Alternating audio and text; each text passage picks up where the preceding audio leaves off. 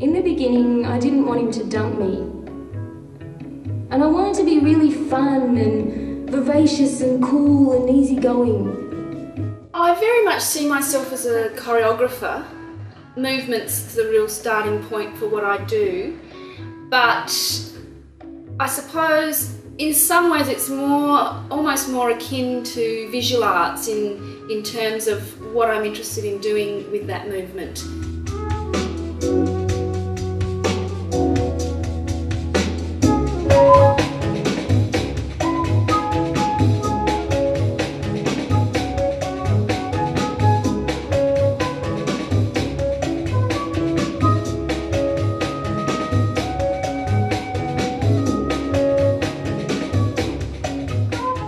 How do you see the evolution of dance itself? I think originally it was very much a community activity and also a sacred activity, so dance was often something that a particular member of a tribe or members of a tribe did as like almost like a communication like with a spiritual plane. Right. And you notice with children that you put on any music for a child, any child, and they'll move, they'll dance. It's a very natural instinct, and somehow we lose that as we get older.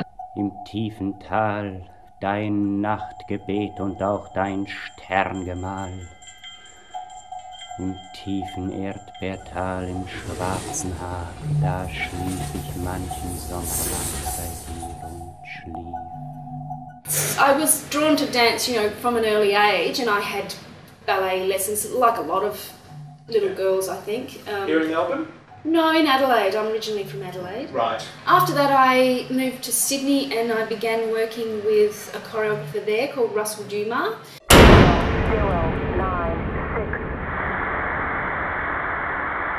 2, 2, 5, 1.